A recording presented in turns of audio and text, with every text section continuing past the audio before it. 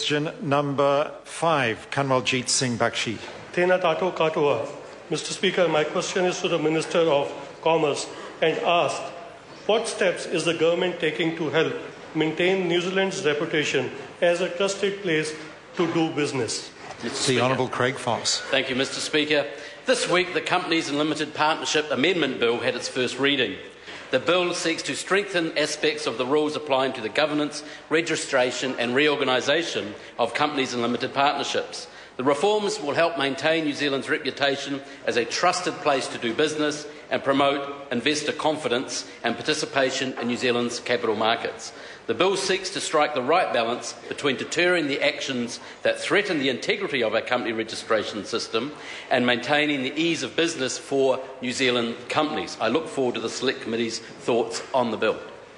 Kanwaljit Singh Bakshi. Supplementary question to the Minister. What other issues does the bill seek to address? The Honourable Craig Foss. Thank you, Mr. Speaker. The bill will require each company registered in New Zealand to have a resident agent if there is no director living in New Zealand or an approved jurisdiction. It will give new powers to the Registrar of Companies to investigate and deal with non-compliance with the Companies Act. This includes the power to flag companies on the Registrar that are under investigation. These are but some of the changes in the bill. I welcome the support of all parties across the House in progressing at least the first reading of this bill, and I welcome the Select Committee's views on all of these matters. The Honourable Trevor Mallard. Would another step to maintain New Zealand's reputation as a trusted place to do business be to stand down a minister who solicits and receives at least $80,000 in donations in plain envelopes and fails to declare them? The Honourable Craig Foss. The bill's got nothing to do with ministerial responsibility. Point of order, Grant Robertson. The bill was the subject of the supplementary question. The primary question was a general question about steps to maintain New Zealand's reputation as a trusted place to do business. I think the question was definitely in order from Mr Mallard. Well, I accept the member's point of order that it certainly is consistent with the primary question. I guess the minister's answer, though, is indicating that he as a minister has no responsibility for whether other ministers are stood down or not. And I believe that's what he was saying, and that is a fair answer, I think.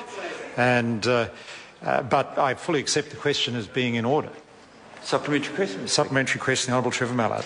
Would it help New Zealand to be seen as a trusted place to do business if ministers had sufficient capacity to remember when they receive $80,000 in plain envelopes and or paper bags?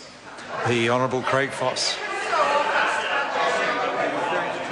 Mr. Speaker, I don't know if he's referring to one. I won't go there, Mr. Speaker. The bill, as drafted, has absolutely nothing to do with whatever that member is talking about. Order. I say to the Minister, sadly the question has got nothing to do with a bill.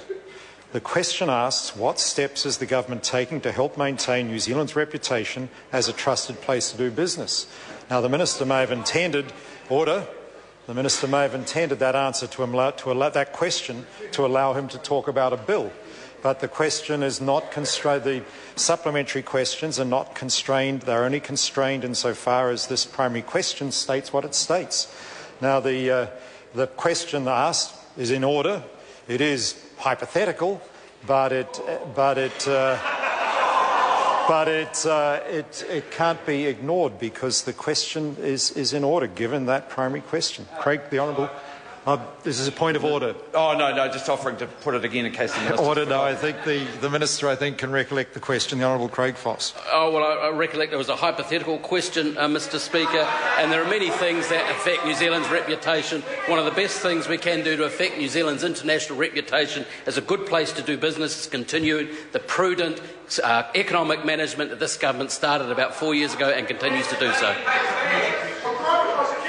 Grant Robertson. In light of his desire to maintain New Zealand's reputation as a trusted place to do business, is he satisfied that the Honourable John Banks has the required ethical standards to be his Associate Commerce Minister?